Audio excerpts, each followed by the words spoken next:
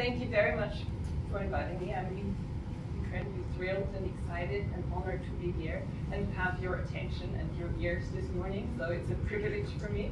This talk is absolutely brand new. So it's I pulled it together for today's session, and it is based on a model we have been developing, and I'm going to say who we is in a second. And I just want to see how it lands with you guys. So maybe it doesn't land. I've been making this joke, and maybe you're going to throw it back to me right afterwards. That's fine, right? Better you than the viewers. So thank you very much for this invitation, for the opportunity to speak today about this interesting topic. So and how it is. Oh, yes. Right. So who is? Oh, is this how it starts? Probably this is how it starts. So who is? This thing is based on work I've been doing together with Katharina Klug and Peter Creed and Michelle Good. We've just written a book chapter about the model that I'm going to present. As Lisa mentioned, I've been using social identity in the last couple of years to explain effects of job insecurity, unemployment, dramatic changes to work. And I think it is a very, very helpful model for us to understand these pervasive experiences that people have. And I've had the luck to have really lovely collaborators. Some of them are in the audience today.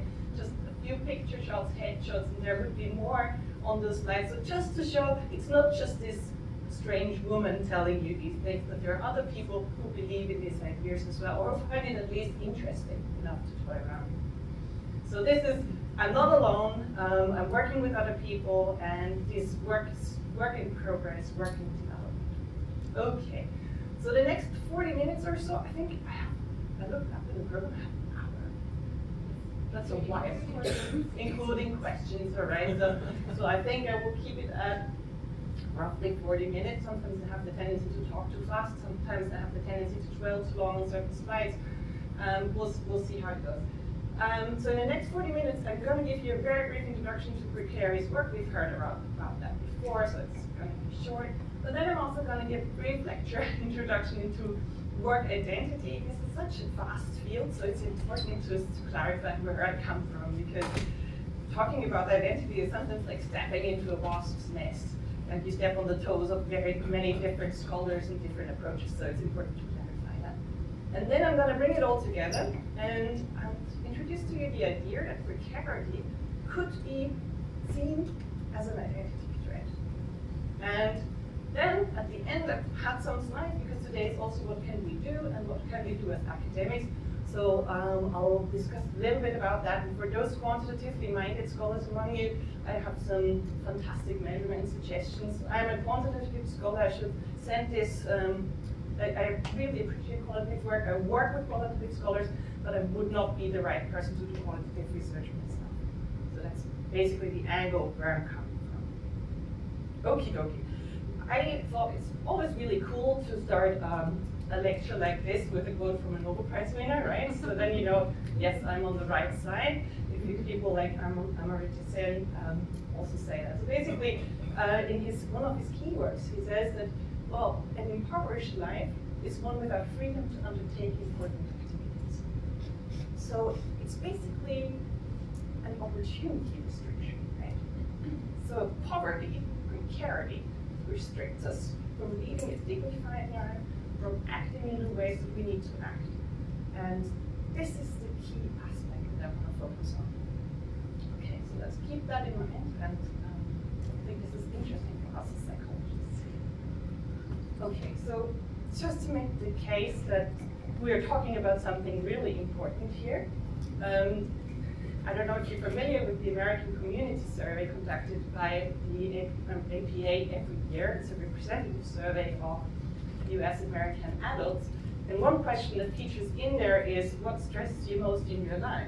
And the interesting thing that comes out on top again and again and again is worries about money, about finances. And so you can go back, this is 2022 data, you can go back to 2015, I don't know how long the archive stretches, and you will always find worries about money right on top there. Money or work or money, but it's like one or two, right? This top thing, for me as a work psychologist, what fascinates me is we do not see a similar amount of publications on worries about money, right? We have stress research that talks about stress from job demand, stress from job insecurity, stress from work-life family balance, etc., etc. Is anyone mentioning stress about how to pay your bills? So I sometimes think we're looking at the elephant in the room here, right? It's such a big, big stressor, but we're not calling it out, we're not tapping it. So it is an issue, of course, and it is even increasingly so an issue. This is something really, you know, if you read these data, it just draws all the breath out of you, right? Inflation is the source of stress for 83% of US adults. 83% of the representative survey that they have done. So 57 had difficulties paying money for things in the present, or reported feeling saving that didn't have the money to save. So it is a huge issue, perhaps because it is these times of inflation at the moment, and of the cost of living crisis, that we are also here, and that there is now a regained focus on the issue of poverty, precarity, and money worries in this particular sense. So you see, I use the terms precarity rather loosely, and this is perhaps something to clarify also. So I'm talking about precarity. Precarity, however, is informed, of course, mostly by precarious work. So I'm looking at precarity at adult times, informed by precarious work. Sometimes precarity or a precarious background leads into precarious work, defined as by Blake Allan as employment that is low in remuneration, security, flexibility with uncertain and poorly protected working conditions. So basically, the term precarious work, as I understand it, is work that comprises of all of these features.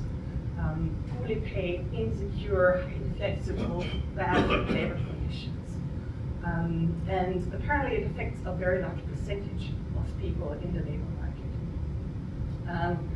Okay, so,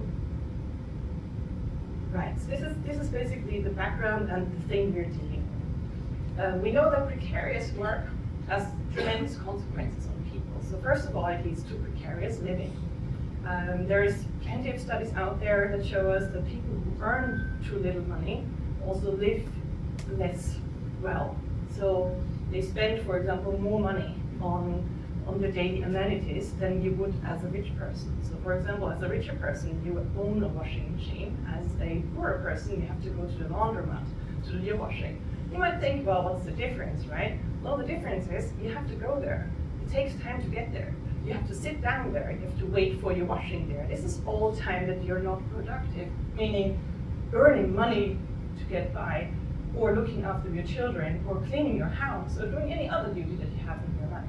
So actually leading a poorer life is a more time-consuming life also. We have in the UK this really, I think, despicable system of the prepaid gas meters and prepaid electricity meters. So people on a very low income are not given a contract by the gas or electricity company. Instead, they're given a little machine where they have to buy a prepaid card, which they then enter the machine.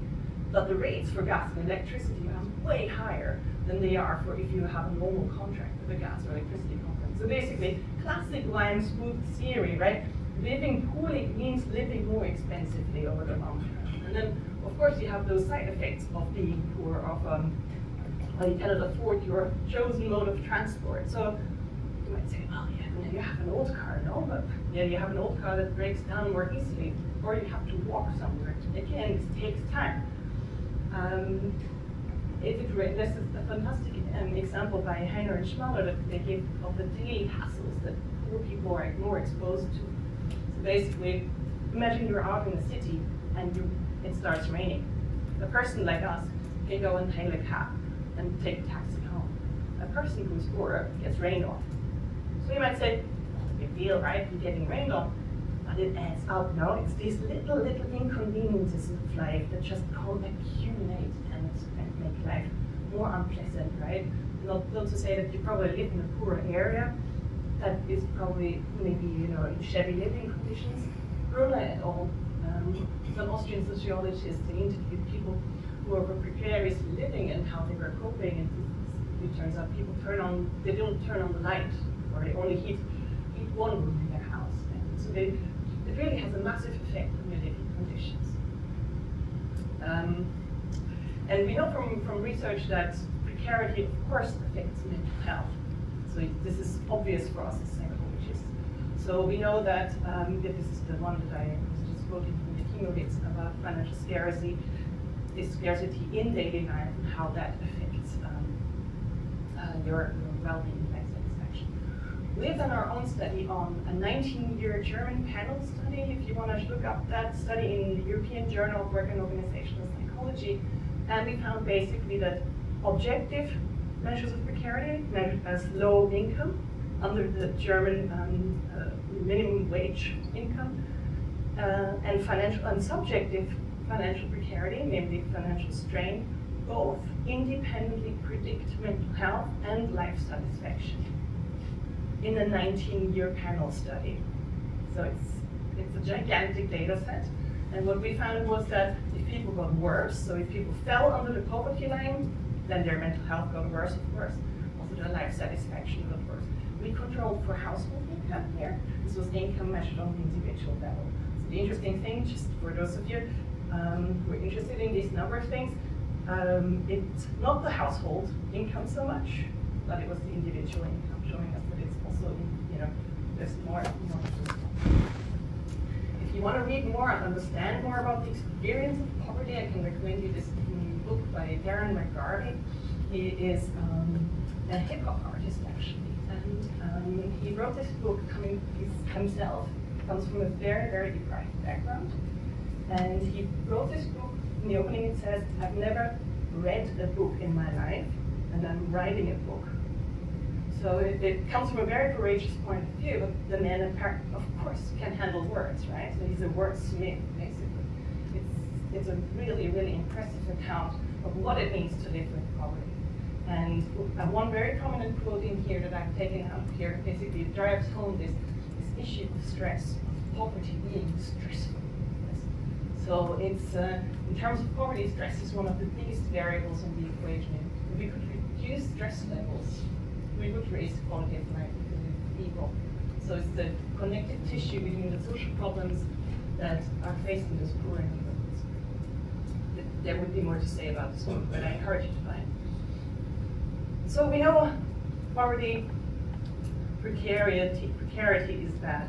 We also know for mental health. Well, that's not, it's not news. We also know it's bad for working. So this is a bit more newer research, but it shows us basically that in one of our own studies, we're looking at, in a 4-way study among British employee people, we're looking at financial worries, so worrying about your finances, and turnover intention in psychological contract, which does predict that over time. So people who worry more about their finances are not the ones that cling to their job. Of course, they look for a better job, for a better paying job, right? Makes sense. So, an interesting finding, and there's more research of that just recently coming out from a more management perspective. So we find basically, for example, that worrying about finances makes an impact on how you work in the daily environment.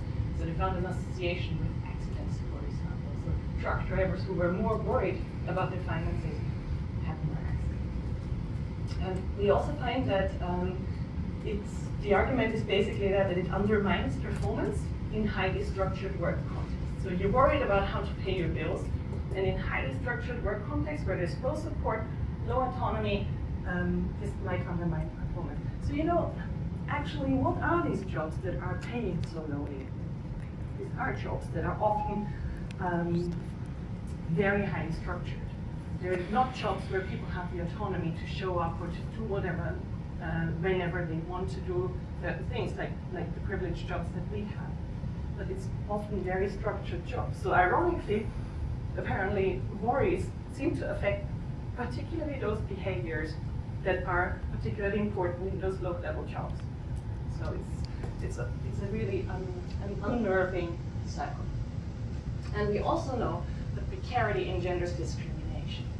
So this is an experimental study, and it's something probably that many vulnerable people will find resonating. But basically, what they found was that there is a prejudice against financially precarious people in that they would not perform well, and that they would steal from the company, and that they would cheat. And so this prejudice has then to the effect that supervisors spend more time surveilling people who they know are financially precarious. And these people are also going to be given fewer interesting tasks to do. So there is a definite discriminatory element here as well when it comes to work behavior. Okay, so you know this, right? This is knowledge we have seen before. You know, precarity is bad. And we have, as work psychologists, a wealth of theories available to us to explain those negative effects.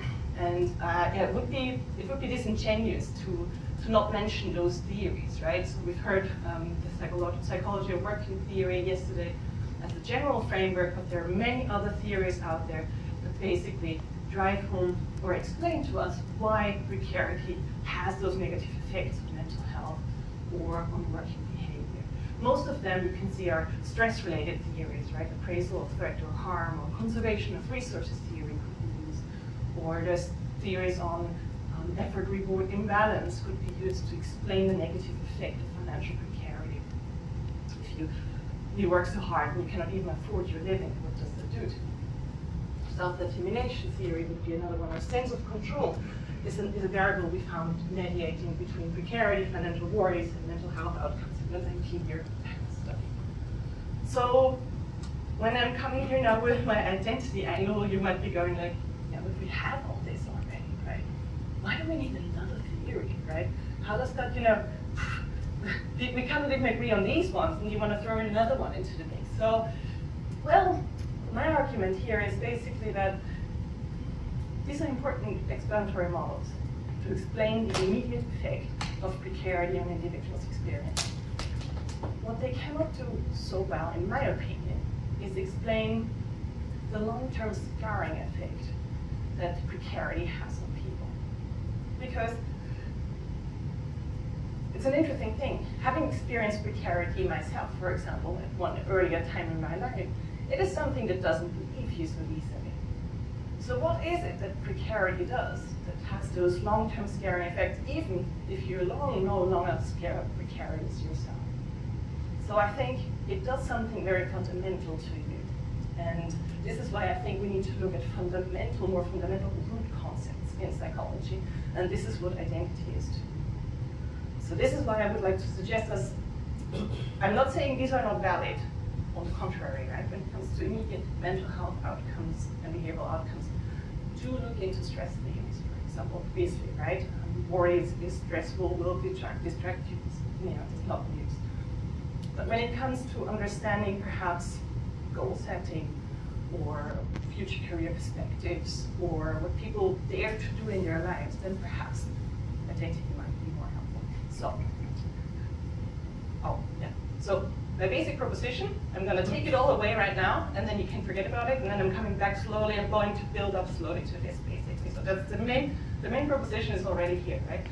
My main proposition is that precarity restricts opportunity to act, to get appreciation, and to self-reflect, build a self-reflecting narrative about this.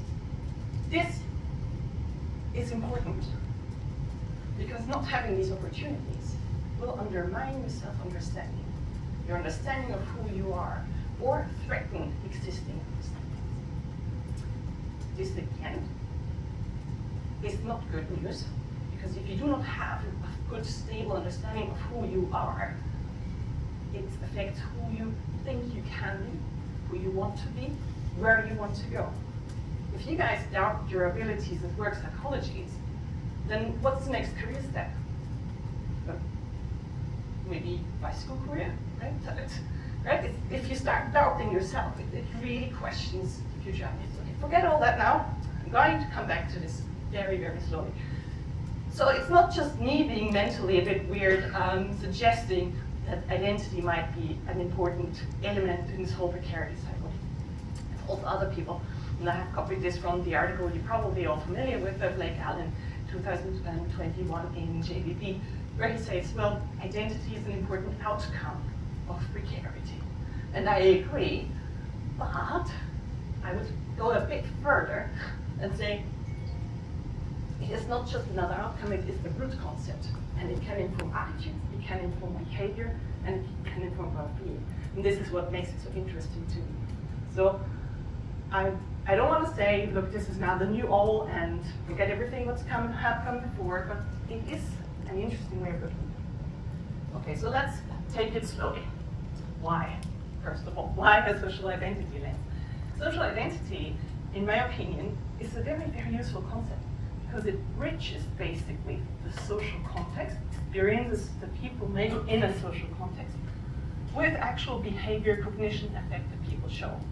So this is a fantastic feature of social identity because so basically it can explain a wide range of things, behaviors, cognitions, affect, and it's also connected very much to, you know, the social context. So who you are is informed by where you're at. I'll come into that in a moment.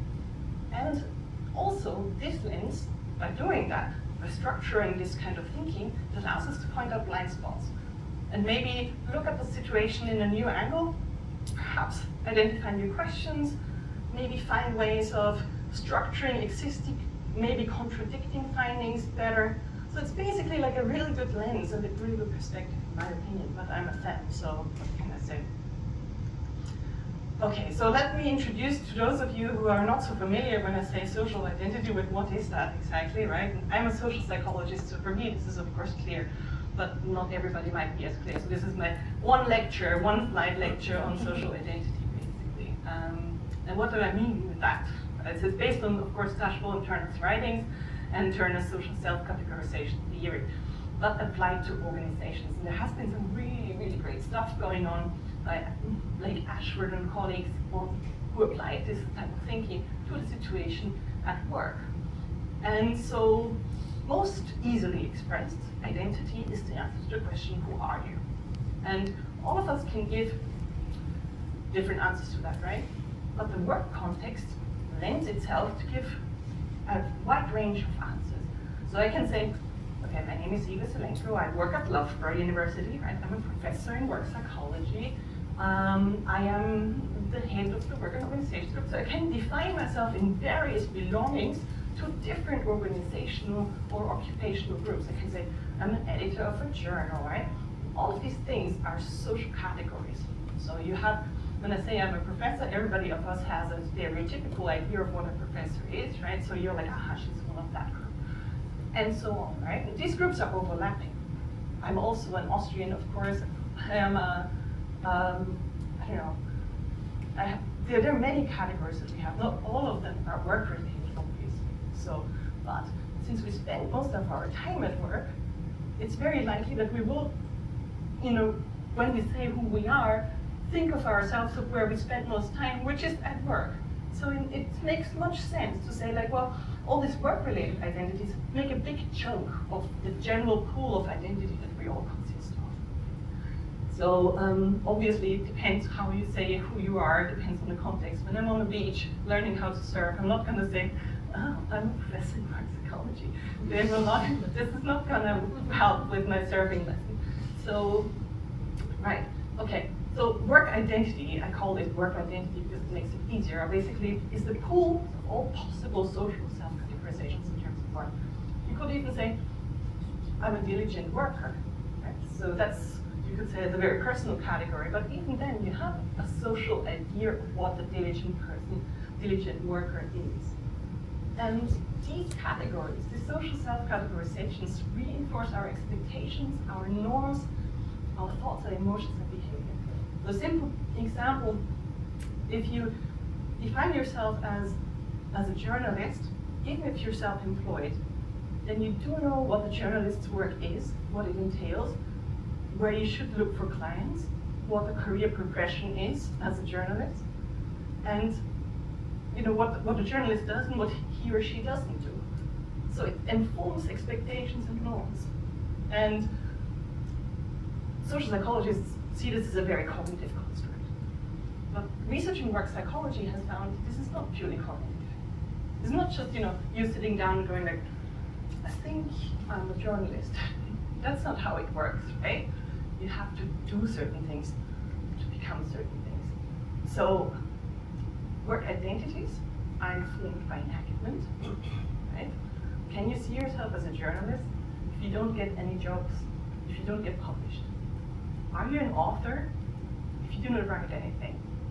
Or if you don't get published, if your books don't get published? I think we all had these points in our career where we tried to get certain ideas published and no one wants them, right? Can you still call yourself a researcher or having a creative idea if no one wants to publish it, for example? So if you're not doing it, are you really it? So basically enactment is a core component of who we are. I am what I do. Sense making of that is then another component. So we find, for example, in studies among deprived youth in London boroughs who are sent on apprenticeships that people are sent on an apprenticeship, a day-long apprenticeship with Network Rail, for example. Before that, people are like, Network Rail? What do I do with Network Rail, right? It's the company that runs the rail services in the UK. I don't see myself as working for Network Rail. Then they spend a day or two with Network Rail and they're actually like, oh yeah, okay, ooh. Yeah, I can see myself doing that, right? And so they form a narrative, they make sense of that. We had people coming back who were like, you know, they told me I have leadership skills. I didn't even know I have leadership skills. So you enact a behavior, you look back on it like, wow, I did that, that's amazing. And you get social validation by others for it. And that kind of informs who you think you are. So there is these three components, and it's not just me saying that, of course, right? So look up this fantastic paper, it's one of my favorite, Ishbel of 2016, Annual Review of Organizational Psychology, I think. So basically, in order for identity to form, we need to do it. Do behavior associated with that identity, make sense of it, form a narrative around it, and get validation from others for it. So it's not just a cognitive idea, it is actually involved in doing things. It's doing things, enacting them, and then you are them. Otherwise it becomes a bit of delusion, right? I'm a race car driver. So yeah, so it's these three components. So, okay. You can, of course, you know where I'm going with this, right? You know that I'm going to then outline how precarity is going to affect these things, but that's going to come a few slides later. I'm going to take a step back now to convince you again why this is important to look at. Because we found in plenty of studies that identity is relevant at work. And so we know from studies by Strauss, for example, and George and Strauss, that how you see yourself and how you see yourself in the future influences your career goal setting. These are quantitative studies, really interesting to look at. We know that knowing where you belong occupation-wise, organization-wise, job-wise, job role-wise, sets norms and sets prototypical expectations. We know that it provides a sense of self-reference, so for belonging. If you know, I'm a work psychologist, I belong to EAWOP, I'm a member of EAWOP. So if there's a new topic out on, let's say, COVID and the world of work, who am I going to turn to? I'm going to turn to my professional bodies. They're going to see what they have to say about this. So, because I belong to this group, right? And that's where I go for support. I also, of course, belong to other groups and build my confidence from other groups, but so this has a practical function, actually. There are measured health and well-being effects, because if you know whom you belong to, then you know whom to turn to for support. So that's one of the things. Time going, right? So there's a positive effects of being part of having a clear work-related identities. It's such a complicated thing, right? We're multiple things. I call it only in singular form. Oh God. But you need to have a clear understanding of this pool of who you are and who you can be, because it has these positive side effects of knowing where to go, knowing whom to turn to for support, etc. What happens if it's threatened? Oh, plenty of bad things happen. And there is, of course, tons of social psychology libraries full of experimental studies showing us that it's going to be negative for your emotion. It's going to have but it's also going to have all these negative effects, right, of not knowing where to go in your career, but it's also going to have some very interesting social effects. So people apparently who are threatened in their identity as a member of a group start to denigrate out groups, at least in the experiments, to feel better about their in-group, right? So let's say Loughborough sinks in its rankings at universities. I might go like and say, well, this Times Higher Education ranking, they're just a political concept anyway. And I think we would go for a much better working environment than the University of Higher Ranking, whatever that is. So for example, I'm not sure it really works like that, and I have not found evidence for that, but that's at least on paper. That's what potentially happens here. So it might affect your thinking about other groups, about other people. You know, stereotype research, Branscombe and colleagues in social psychology showing us that. Okay. So, and we actually found some evidence for that. So we found evidence that a threatened identity can have an effect on how you think about other people in society. Whether you tolerate people of other ideas. So how tolerant are you towards other ideas is an element of social dominance orientation. We measured that as a flexible concept, actually. And we found, this is a study I conducted with Hans de Witte. Basically what we were looking at here was job insecurity as a threat to the identity as an employed person. Because job insecurity is, you know, you might be employed or you might be unemployed in a few months' time. So it's quite an identity threat to your self-understanding as a worker.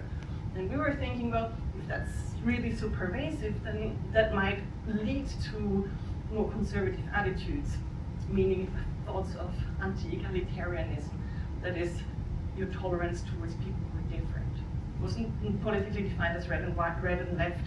It was not, it was a neutral type of measurement of, do you tolerate people who think differently to yourself? And we find that people who were threatened identified less with the working population because of job insecurity also showed more anti-egalitarianism. It's a really interesting thing because it was the first study that shows a connection between job insecurity, perceived job insecurity, identity as a member of the working population, and thinking politically, if you want to call it thinking politically, or society, right? Society. We also measured left and right wing. Didn't correlate, because obviously you could say, well, we could be more right wing and then not be tolerant towards left wing, and you could be more left wing and not be tolerant towards right wing. So it's a thing that is not really aligned with political left and right. So there is evidence on that. So basically, okay, we have those negative effects of identity threat. So what I'm going to propose here is precarity is going to affect identity. And the first proposition is that precarity and precarious work restrict opportunity for enactment, sense-making, and social validation. Okay. Is there any evidence for this? There is. We know that precarious jobs are by nature agency restricting because they pay low. Okay, we can argue that. But also they have often unpredictable work conditions, unpredictable schedules, and they are often not just one job, but people have to run multiple jobs. So you were enacting this type of job, then you're enacting that type of job. They're often looked down upon by others, seen as less valuable. So you're enacting as a profession of cleaning, for example. That's not necessarily societal appreciated that much. So you're enacting something that not necessarily informs a positive light on yourself if it's a stigmatized job. And often precarious work is also conducted in isolation. It's unstable. You do not form the social relationships that are necessary to get social appreciation. If you have shift worker and your shift changes constantly, your team changes. So from whom do you get appreciation from? This is a stock photo, and this person is apparently happening in this picture. So first of all, precarious work restricts opportunity to enact behaviors that might inform a competent understanding of a forward-looking work-related identity. Also, and it might restrict sense-making, it might restrict these factors of social validation, right? So it's conducted in isolation, often without the appreciation that is needed. For example, cleaners are often cleaning offices when managers and normal office workers are not around. So their work is invisible, and they do not get the normal recognition that other workers would get who show up during the day, for example. So you're not even seen for what you do. Okay. Second proposition, restricted and acting sense-making sort of social validation. So the restriction of this makes identity development more difficult and threatens existing identities. So you cannot do what you think needs to be done in order to be a good professor, journalist, teacher, cleaner. And this threatens your existing identity driver. Okay, there is some evidence for this. So we find, for example, this is a fantastic study, one of my favorites at the moment. Patrick Leary, 2019 Administrative Science Quarterly, ASQ. It's basically a qualitative study among precarious artists. And so you have to imagine, these are people self-employed, calling themselves artists, but not getting exhibitions, not getting paid. So not getting the recognition that you would hope to get as an artist. So are you still an artist? These people are still calling themselves artists and still define themselves as artists. Because they struggle financially, of course. But they managed a way, creative way, to still define themselves as artists. For example, by finding a community of people who say, like, well, we're not mainstream artists, we're alternative artists. By finding communities that gave them appreciation. By finding experiences of purpose, routines, even routines in terms of place. So they still managed to define themselves as artists, despite not being, paid, not having exhibitions, etc.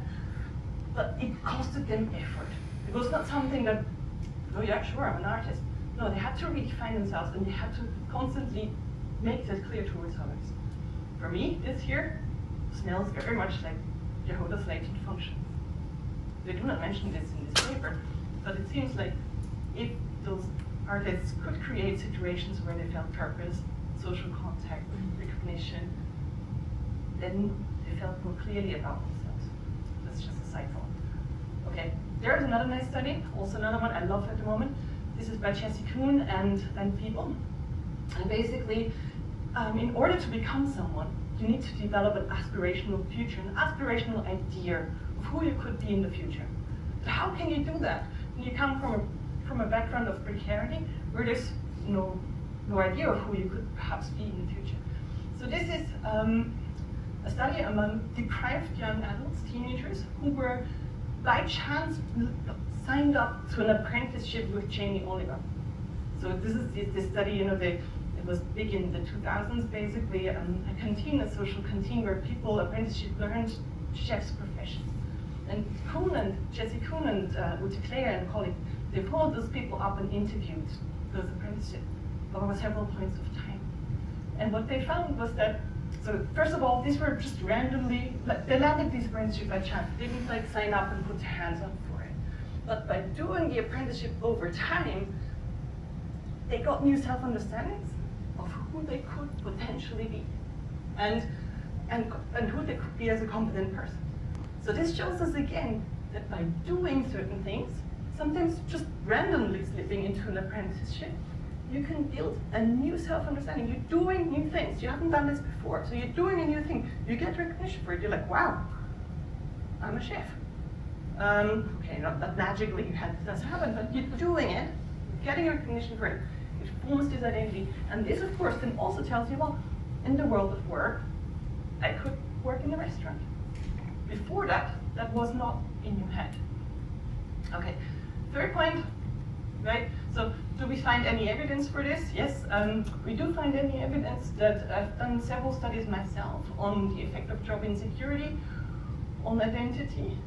So we do see that if there are precarious situations like job insecurity, for example, it undermines a person's identity, in this case as employed persons, a very, very broad category.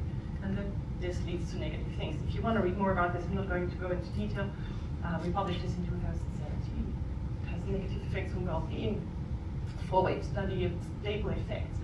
Annemiek Kangas and Chris Stride are fantastic statisticians, so you can rely on the data to tell the story.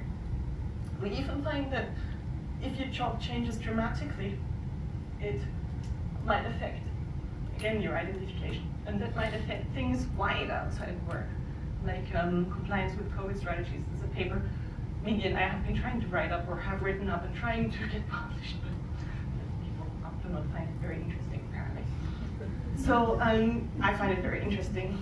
So we do see that identity plays a role, and it can be threatened by changes to work, by precarity, and that has consequences.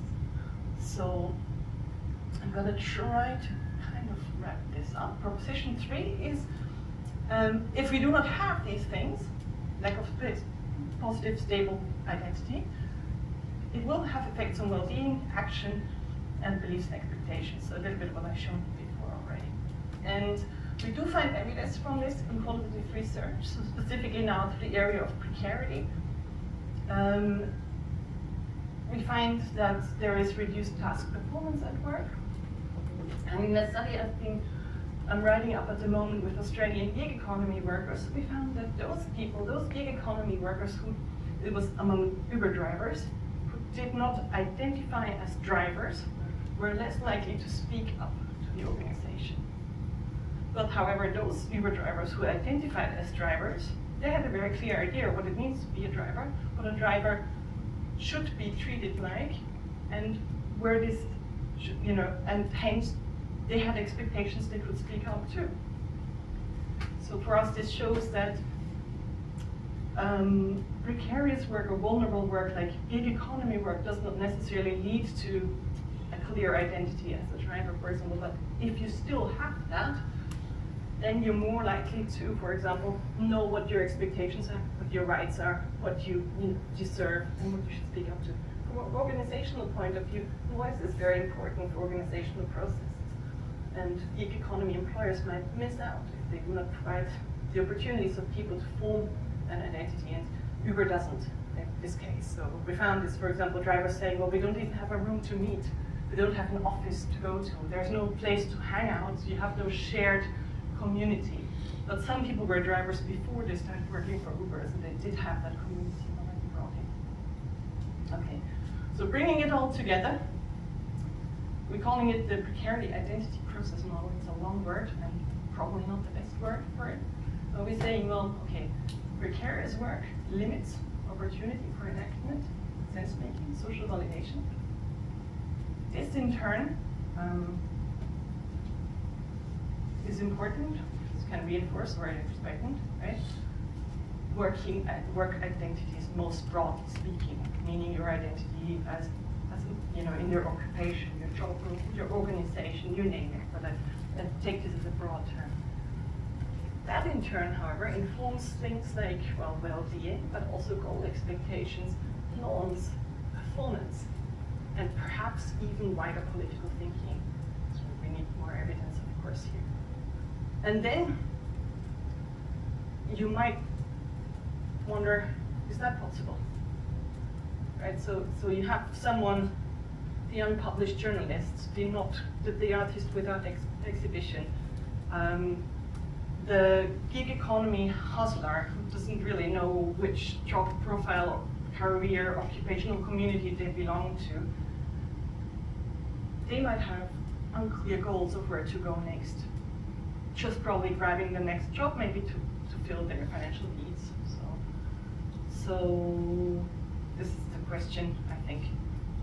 I hope this helps thinking about precarity, because what I want to do with this model is kind of like help us lay a bridge around how the experience of a certain context might actually lead to certain behaviors, thinking, well-being.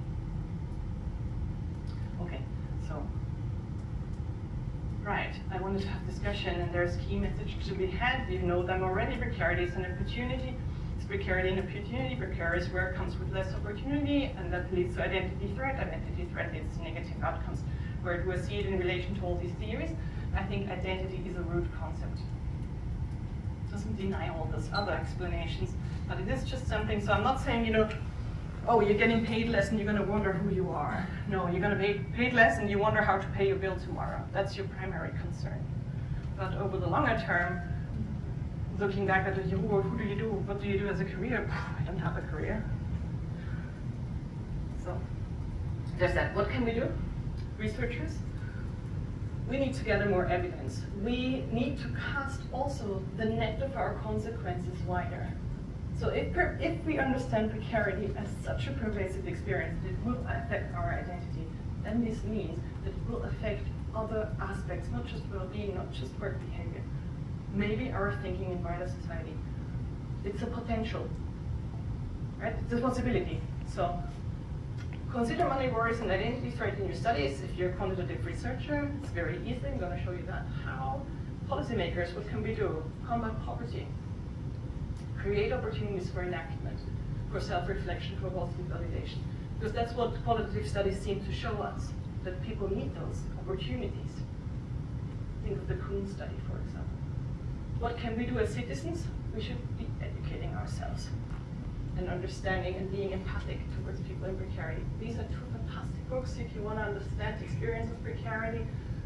It could have been a bit of anything, but this is a really good book also. So to check these two out, these two authors. How do we do it as a researcher? If you're quantitative persons, there is very easy ways to measure financial worries. So we have published this in Social Science and Medicine in 2011, so you could use this. It always works, it's fantastic. It's the biggest correlation with mental health you can think of. You know, we have gender, education, age, and so on with mental health in there. You find tiny correlations. Ask this, you find huge correlations.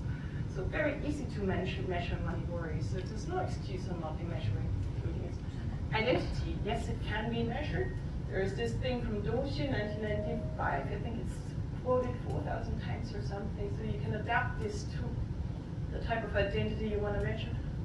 We can even measure identity threat now. There's this recent paper out just in July 2023 in Journal of Applied Psychology on how to measure identity threat. And it's exactly similar to what I've just said, like threat to enactment and other things. So I think there's no excuse for us not to measure it. That's all I have to say for today. Thank you very much for listening. I talked too long. And I'm very curious about your comments and thoughts. Thank you.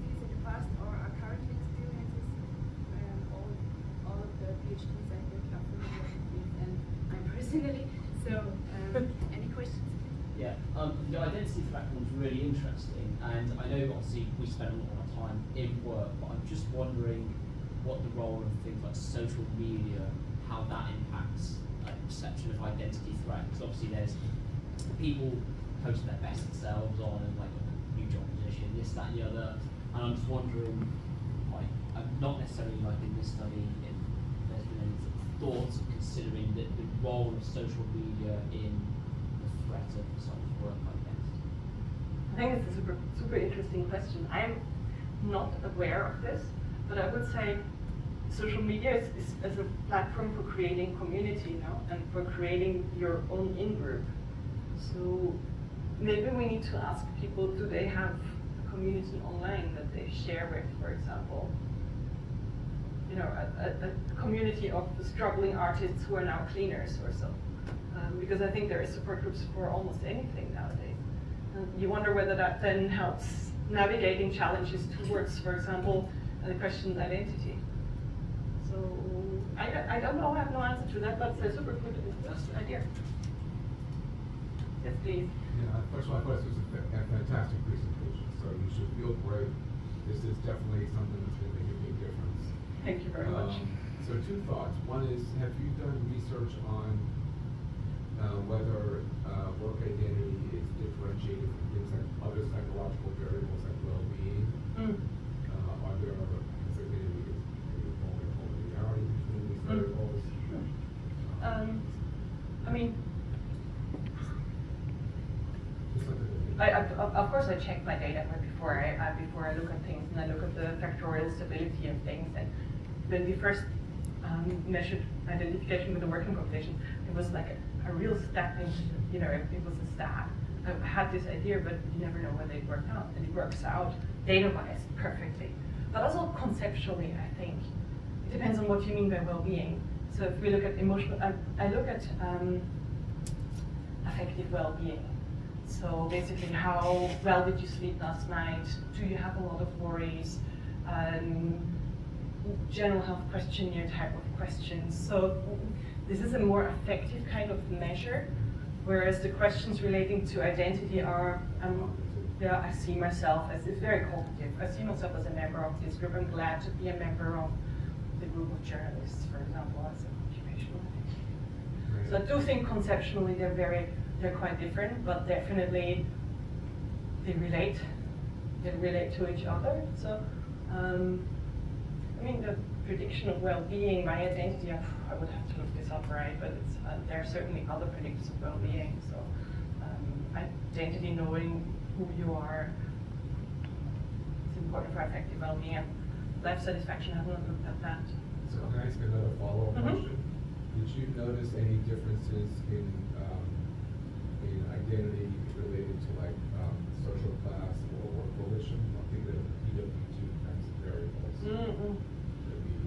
Yeah, I have not measured that. I have. I've looked at identification with unemployed people. That's a hypothetical kind of identity as an employed person. I've looked at identification with your team, with your work colleagues, and this seems to relate to precarity, and I had a long time difficulty explaining that correlation, right? You identify less with your work colleagues if you have more financial worries. You know, it's a finding that's there. We find it over 3 waves, and I just couldn't make sense of it. I can make better sense of it now, but it's not written up in the data. I think this is really profoundly important contribution. No, thank you so much. Yeah, so many questions. Read them. And then here, I don't know, yeah. So I have, first of all, really thank you for the presentation. It was really interesting, and I really like the angle that you're presenting. So I have 2 kind of comments and questions for. One is related to actually culture, because I couldn't stop thinking when you were presenting about differences in relation to countries and all the expectations in each country about what job is. And so I was coming from the south of Italy, in which unemployment is very high, and the attitude from, let's say, people from my specific part of Italy, in which we are okay, even if. So I was just reflecting, and if you have thought about how identity threats in relation to work in precarious employment might be different in relation also to the expectations of what job is for you in that specific country. Totally. Yeah, I think that's a smart point. That reminds me of a study I think conducted either in southern Italy, I think, of people substituting their not work situation with other types of activities that are work-like. So I think we need to understand work as a very broad concept. So housework is work, right? Volunteer work is work. Peter Moore defines work as every activity that is not done for pure leisure. But watching TV is not work, even if it's tiresome. No, so that's not work. But so not when we think of work, we often have like the organization, full-time employment in mind. But people in economies, probably you know that better than I do, are then doing multiple ways of activities. For example, you're then the person responsible for bringing the children to school, right? For a couple of families, that's then your job. That's your work activity, basically. That makes you a member of the community then. It's so, what do I want to say here? Yeah, I guess there are still groups of activities that are connected with expectations and with norms and with belonging. So you might say, okay, I'm currently out of work, but I'm also, working for the community. I'm the one who brings kids to school. And that's your role. It doesn't mean for yourself. It doesn't come with a contract or pay necessarily, but it's very informal. It's an informal role. And I think it's still important. So even if you get paid less, right, it's an important role you have for belonging into society, for defining yourself, for knowing where your place is. And we're sitting in Marrakesh in a restaurant, and then looking, things going on in the main square. It's fantastic, and then you see people doing all kinds of things to make money, right? To selling something, pulling a card. It's great to see. But I think even a person who's on a very, very low job in Marrakesh, Morocco, and earns very, very little living, they will feel like, well, I'm doing something, right? I'm part of society. I'm doing an honorable work. I'm not, I'm trying to make a living, more or less. So I think work, and that enables us that, even if it's not well-paid or something. Thank you. Sorry, this is a bit digressing. Yeah. Sorry, there was one question over here, and then, yeah.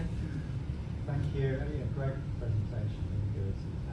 I just wondered if you could say something about nuancing it by different types of occupation. I have a sense that for creatives, there are different trade-offs between identity and income, from maybe different from being an Uber driver, and maybe different again if you're in caring work, where you could tell yourself there's social value to what you're doing. So I just wonder if you could nuance what you're saying about occupational category a little bit. Thank you very much. That's such an important comment, I think. And one aspect that maybe sometimes gets a little bit overlooked is the value of identities in broader society. So what you're doing will have value, like we talked about the housekeepers yesterday, who are very low paid, maybe a low status profession, but they know themselves well, it has value. Or think of dirty work that needs to be done, undertakers, for example. So, but still you're part of society. So while doing that job, and maybe even having a nice community of workers and getting a reasonable pay may make you less precarious, the social validation from the general societal context makes it different, makes it more difficult, I think. And it's something that needs to be acknowledged as well. So Ashford and Crane have written about this in 1999 extensively, about dirty work and the difficulties it poses towards identity. I'm not saying that anything that there is, I think that the term dirty work is a different term actually, but perhaps this answers your thing. So an occupation is of course meaningful to the person doing it, but it's also within a context of wider society, and the evaluation of status and recognition of is not done independently. So I'm thinking of illegal professions, for example, right? You might feel really good of yourself of being a very good thief, or being a respected part of the mafia community. But still, it is a bit of a problem, because in a general wider society, this is not respected or even legal, what you might be doing. So there's only so much our cognition can bring us to. I would love to do a study on mafia employees, if anyone has access. Please keep all your questions in mind. We have an hour for discussions in the afternoon, and I suggest to speak on there. And I thank you so much for the presentation. As you see, there is so many questions. Thank you much. It's just a little bit. Thank you very much. As appreciation. Thank you. And thank you all for being here.